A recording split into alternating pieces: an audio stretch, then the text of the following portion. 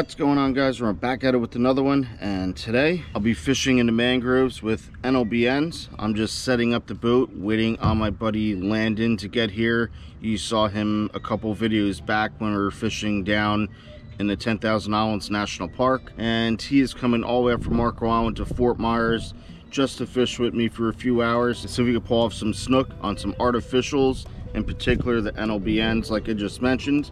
And Landon should be here any minute, so we'll get out there and let's see what happens today.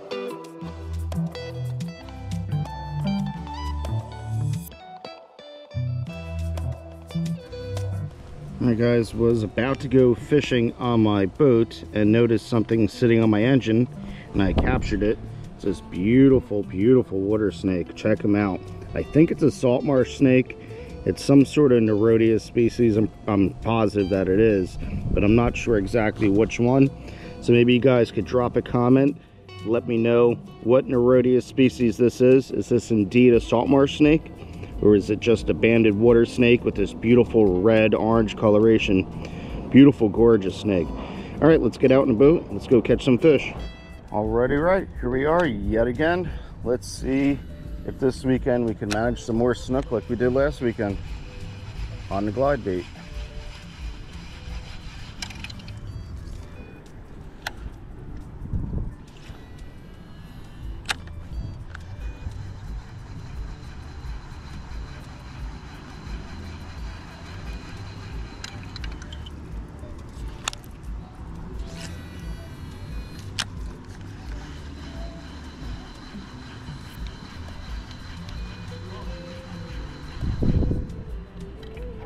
Oh.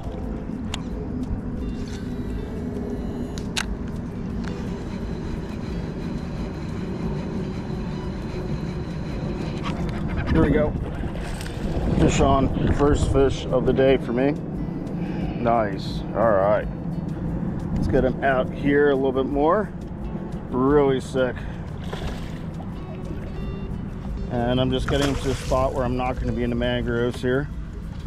All right. Nice. Pumped. All right, let's get the grippers on him. I think he's ready to come in. All right, there he is.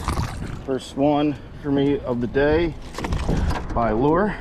Just a little guy, probably like 26 inches or so. Let's get the hooks out of him. Right, check him out.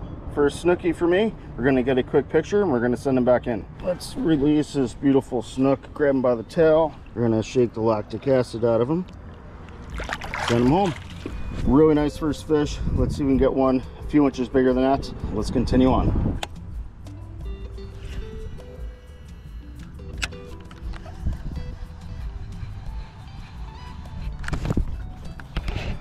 What do we got here? What the heck is this, guys? It's tiny. Are you kidding me? Look at this snook. Look at this little tiny snook on this glide bait. Hey, that's too funny. Just about the same size as the glide bait. That's hilarious. All right, well, second snook for me was like an 8-incher. Oh, all right, let's see what else we could do. Hopefully there's a big girl lurking in this canal.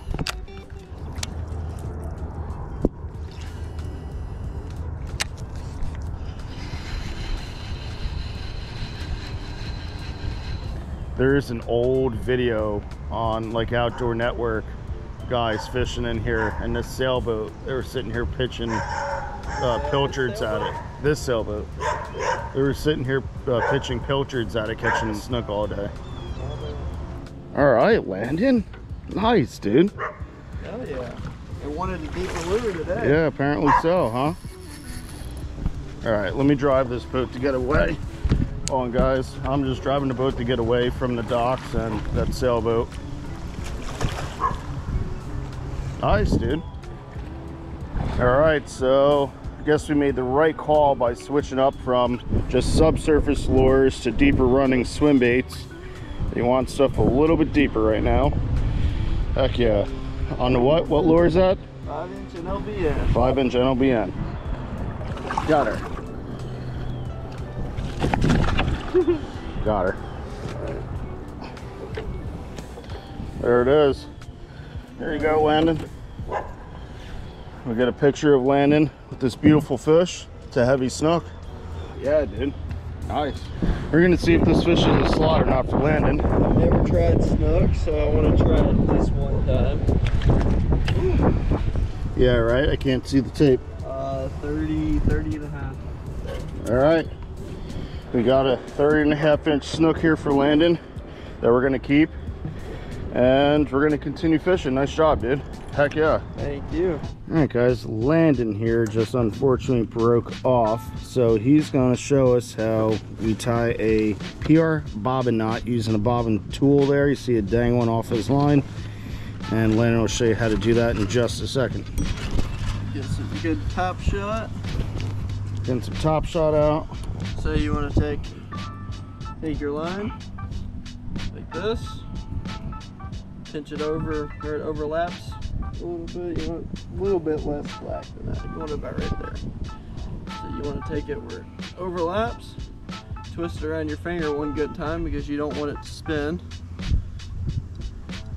Twist it up because on these inshore rods you don't want too much line. You just spin it down. Nice tight wraps. Where it gets about right there. And then you pinch right at the end of the knot. Get you a little bit more slack. Pinch right at the end of the knot. And start going back the other way. You want to hold it and pinch it so it doesn't keep going forward. Gotcha. Once you get it started going down, like that, you can kind of, the wind's being difficult right now, but usually you can just spin it right back down that way. And this is where it comes in handy of you twisting the line around your fingers at the start, because you don't want that to slip, because that's what's actually building your knot. Once you get it nice and tight like that, pull it down, snip it if I had good snippers, like that. Straighten that one out a little bit. So now we're going for the finishing touch to close it up, right? Yep, now your knot's built. Now it's just closing it. So you take your line, make a loop, put it right back through that loop. This is what we call a half hitch. It kind of just holds it nice and snug. Hold that thought. Oh yeah. We're about to crash into the mangroves. Captain over here is more focused on that YouTube video. All right, so you did a half hitch to close it off, right? And then you go to the other side and do a half hitch. Do a half hitch, just like the FG knot. Yep. We do to one side, you got to do to the other. Same thing. Wrap it around your finger, pull it down nice and tight. And I do 4 of those. 4 of those. 2 on each side. Okay, so kind of what I've told you guys before with the FG knot. 2 on each side. You can get away with 2, but I always have a saying, why tie a mediocre knot if the next fish could be your lifetime fish and you break off because you tied a mediocre knot. Absolutely. And then the final knot. I like doing this, not a lot of people do because it's kind of extra steps, but you cut this off where you give yourself about, let's say 5mm line, barely hanging off. I don't know if you all can see that on the camera. I think we can. And then on the braid, not onto the mono this time, on the braid, I like doing 2 more half hitches. It just cinches it down, makes the braid all nice and snug. And doesn't leave any mono spur. Exactly. Or fluorocarbon spur. Like that. And then now for the final knot. It's called a cinch knot. You can make it, it's like a uni knot. You go in there, I like going 4 to 5 times on the inside of the loop. And then here's the tricky part. Gotta pull it down a little bit. And then this is weird because most people don't do this. Usually they just cinch the uni knot. But if you untwist your loop like this, go back the way you just spun it until your top of your loop's gone. Just like that. And pull tight. Pull the bottom down. It's a cinch knot. You pull it up, set it, and you pull it right back down. It gives it that nice build where it goes right through your guides for jigging and all that stuff. That's what I mostly do with this, is I mostly do all slow pitch. I work on a lot of offshore boats and I do all slow pitch. Right. And just cut the tag end and we're good, right? Trim your tag ends off and you're all good. It's the strongest knot line to line you can possibly tie. There's a PR Bobbin Knot from a professional mate on the American Patriots, and we're going to continue fishing here once he's done tying up. And let's see what else we can do. Just troll him back to a spot, and Landon happened to get a fish here. Just a little snook, but nonetheless, it's a snook. Literally just going back to the front part of the creek because we didn't have so much luck in the back here, but there it is. Trolling a 3-inch NLBN off the back of the boat. 3-inch NLBN for the 14-inch snook, 15-inch snook, whatever it is. That's funny, dude. Good old popping. Good old pop, the bass pop. Mwah, good Give luck. him a kiss. Good luck. We'll see you when you're 30 inches.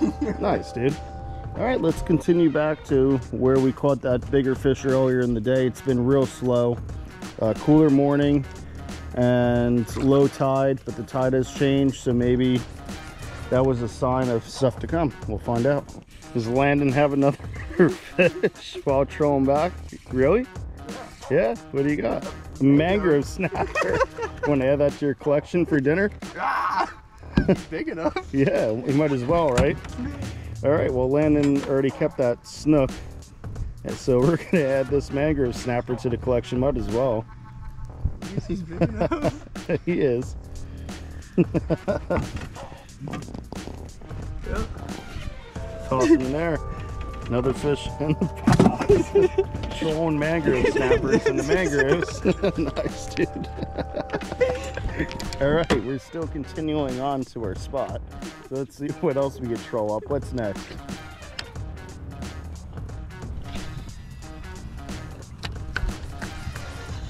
Yeah, so a little too close there, I think, but I don't know what that was. Something on the surface with a fin.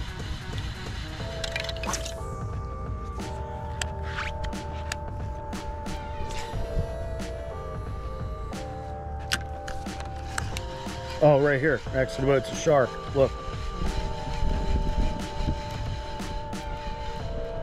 He does not want that at all.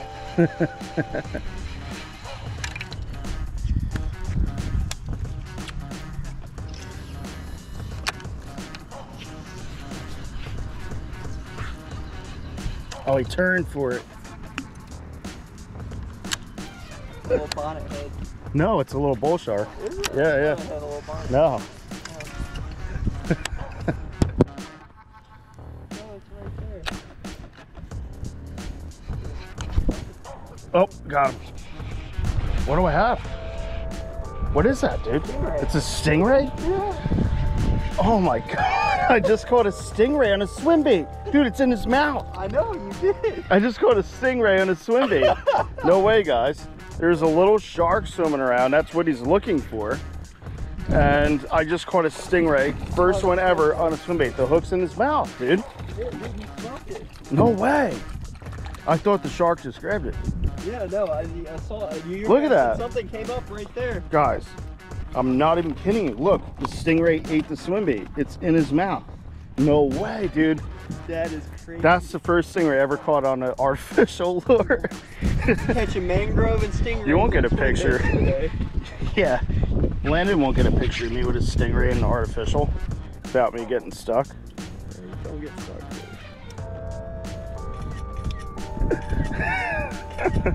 It's spinning around. I'm trying to get some. There you go, I got one good one. Alright guys, literally a stingray and a swim bait. We came out to the flats hoping that there's redfish and trout around, but apparently there's stingrays and sharks around. But yeah, fishing's been a little slow. We're actually heading back in, but cool way to kind of top off the day here. Interesting. Let's get the hook out and let him go. Alright guys, literally just trolling back. We're in the mangroves. That's a 42. Oh. Put it down, put it down, put it down. The engine's out. Wow.